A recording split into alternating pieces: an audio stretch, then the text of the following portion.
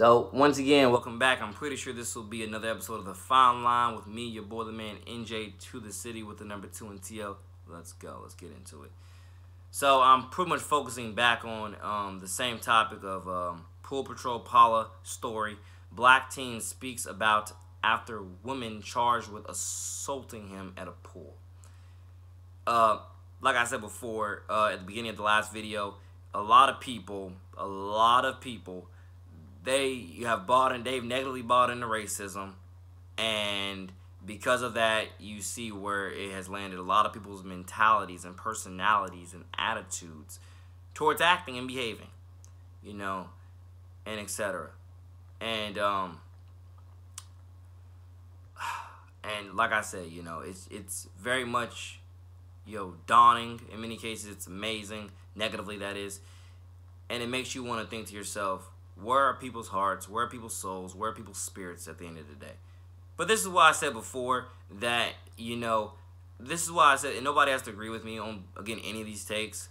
But this is why I said before that I'm willing to bet a lot of people who claim themselves to be religious, if they were to die tonight, they're not going to heaven. And again, God knows, I literally hate to talk like that. Because I definitely believe God is the only one that's qualified to talk like that.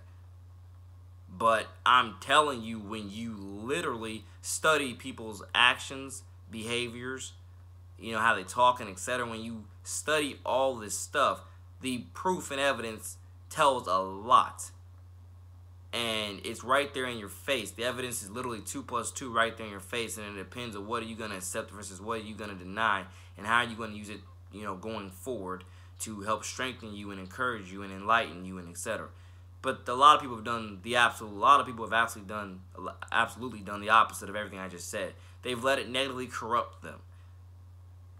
And that's literally one of the top epidemics, if you were to ask me, we face in today's, really world period. We face in this world period is we face people who negatively let racism conquer everything about them.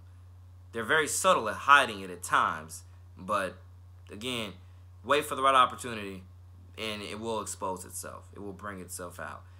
As I said before, and I'm pretty sure this will be, again, etched on my grave, because, again, this is pretty much, if you were to ask me, my entire existence when it comes to, what my entire existence is definitely based upon, a cornerstone of it. Love thy neighbor as thyself. Again, because especially, and I hate to take a little bit break from the fine line here to a certain degree, or at least this topic, to focus on my own personal life to a certain degree. But I do want everybody to realize, especially everybody who went to Nice High School for the last 2-3 years, if anybody, again, not to say everybody liked me, but again, again, out of like 50, it was definitely like a good, out of 50, it was good 49% of people. I don't know why I use that ratio with it, because the usual ratio I use, is what's it called? The usual ratio I usually use is out of 25 people don't like me. But if I were to be even more precise with even that ratio is not true. It's really like, it's that slim 1% that don't like me. From all the people that I know, it's that slim 1% that don't like me. And God knows. But what I'm trying to say there, because I'm getting sorry to, dive off from the fine line topic on my own personal life experience. But what this really goes to is that one of the top ways I got all the popularity and love and etc. that I got at Nice if not over the past 5 years, Allen D. Nice High School, by the way. If not over the past 5 years, definitely over the past 2 or 3 years, was because I practically mastered the art of loving thy neighbor as thyself. I practically mastered that. And if you were to ask me, it's not hard to master that. But most definitely, if your heart is already filled with a ton of hate or a ton of bias standards towards humanity or whatever else the case is, it's going to be hard for you, definitely, if your heart's already filled with a ton of that. If you were to ask me, I always had the love of the Father in me. It just definitely took a tad bit, extra time to finally bring it all out, and it obviously manifested, the way it did. And God bless everybody, of which who I definitely positively affected. And to everybody who, again, does not like me, again, I definitely pray for you and hope that, for better and for worse, your soul definitely finds its way to heaven. Because, again, that is where Jesus wants everybody to go. That's where the Holy Trinity wants everybody to go.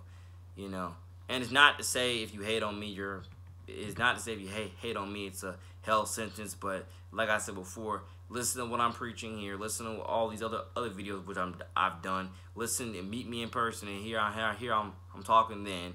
Compare and contrast that to yourself and a ton of other people that are just like me or just like yourself, and or even compare it to what the Bible says, and you be the judge of that. You be the judge of that. Again, I don't mean to sound like a very negatively arrogant person with that, with everything I just said, but I'm definitely trying to get people to understand. The evidence is there. I mean, one of the top reasons why I've been as blessed as I have been for the past few years is because I definitely reap what I sow, and I've been putting a lot of real vibes out there for years. I've been putting a lot of real vibes out there for years. And God has his plan, number one, and I definitely also believe that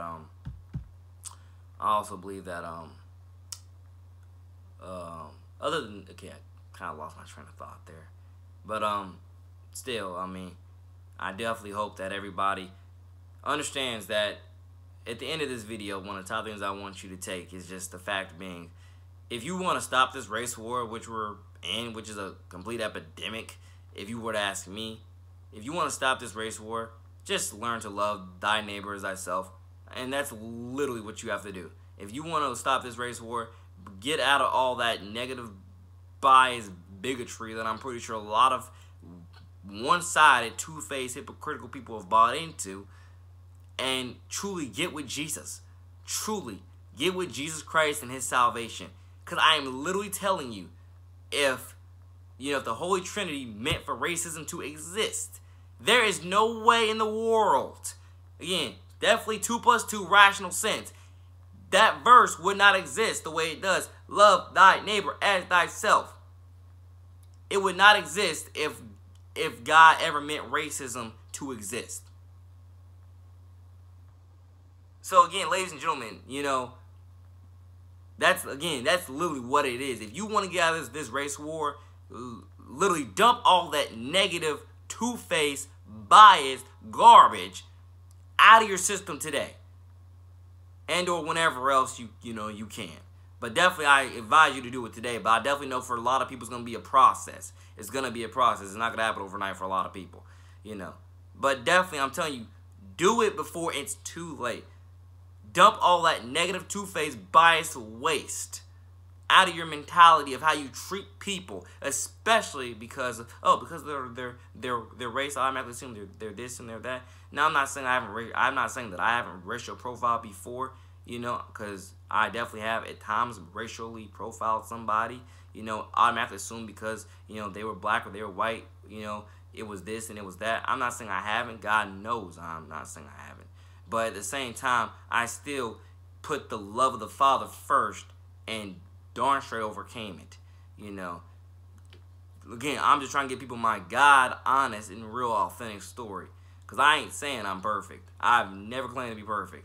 But I definitely have claimed to. I know I do a lot right every day of my life that has continuously blessed me with everything that I continuously have, And I'm telling you, one of the bases of my entire existence is literally love thy neighbor as thyself.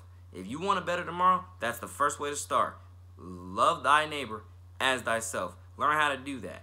And that's why God bless all churches out there, because I really do want to know what in God's name are a lot of these churches out there teaching, I really do wonder. But at the same time, I mean, it's almost not even, it's like, and like I said, and I wonder, and I say that, ladies and gentlemen, I say that because I said it before. You have a lot of false prophets out there, and if you are not geared up with what the Bible says, most definitely. But again, that one scripture of love thy neighbor as thyself, if you're not geared up with that scripture, you'll fall for anything. I think and believe you'll fall for anything. If you do not concrete know that scripture and believe in that scripture and let it manifest in your life with how you conduct your everyday basis of things, I do believe you'll fall for anything. And that's what I mean about a lot of people are in the devil's matrix and don't even know it. A lot of people are doing the devil's work and don't even know it. Because God don't stand for hate, ladies and gentlemen. God don't stand for hate. I'm telling you, it's literally, especially with spiritual terms, it's 2 plus 2 right there. God don't stand for hate. So again, use your own discernment on everything else I've said, but definitely the concrete thing I want everyone to take from my entire existence, especially the youth, because youth, you are my part of my everything, and my core audience here is the youth. Just to let everybody know, whether or not this video ever goes viral or not, the youth is a part of my everything. The youth is my core audience to preach to. Yes, love thy neighbor as thyself. Take please today, tomorrow, whatever, not even whatever, whenever. Try to take those steps. When I say whenever, because I do know for a lot of people it's not gonna happen overnight. But try to take steps in that process, ladies and gentlemen. And you know what? Again, I'm qualified to say it now because I got baptized. Get baptized. Do it. Especially to all you youth out there. Get baptized. Get baptized. And especially every kid that looks up to me. That's coming from NJ2THECITY. Your mentor, your role model, your inspiration, etc. Get baptized. Because look at the world you live in. Look at the world you live in. There is cess, and hear me correct, there is cess everywhere. And you have to ask yourself, why is that? Because these people are not truly putting God first. And these people would ask me, and they're doing the devil's work and don't even realize it. Etc. So most definitely for all youth out there, it's not too late for anybody, but most definitely the youth, it's never ever too late. It's never ever too late. It's not too late for anybody, but definitely to the youth, it's never ever too late. Start practicing loving thy neighbor as thyself today, and you will see the world of Jesus Christ salvation wonders, God's gift wonders it will do in your life. Literally. So forth and so forth. So 12 minutes into this, I don't know what I'll title this. This was more of a Believable Faith Ministries episode than the Fine Line, but I'll probably combine both of them like I did with the state of our education system and Believable Faith Ministries. But again, ladies and gentlemen, I'm just gonna I really should get back to the other part of when it comes to all of those adults there. I really should get back to that, honestly, but I'll probably get back to that in the next video. Like I say, especially for the youth, it ain't too late, man. It's never ever too late, and I really want people to do what they gotta do to truly start helping heal this culture today. Today towards our better tomorrow. Because I'm telling you, look at the world you live in, especially for the youth. Look at the world you live in. Not saying you have to know everything it is about politics, but look at the world you live in. You live in a race in a race war. It's on your front doorstep. It's in your backyard. And for some of us, it's darn straight in our own houses. You live in a race war. And the best way to solve it, / the only way to solve it, is to truly accept Jesus Christ as your Lord and Savior and start loving thy neighbor as thyself. That's etched on my grave. That's on my everything. That's on my afterlife. That's on my entire existence, ladies and gentlemen. It's real. It's right there. It's 2 plus 2. And again, I'll definitely get into what the churches are, their responsibility is later on. I'll get into that. So again, ladies and gentlemen, especially the youth, take care. God bless. I love you. You know what's up. I make music for you all the time. Take care of your families. Take care of your neighborhoods. Take care of your schools, etc. God bless. One wants to shame. God first. God over everything. Peace.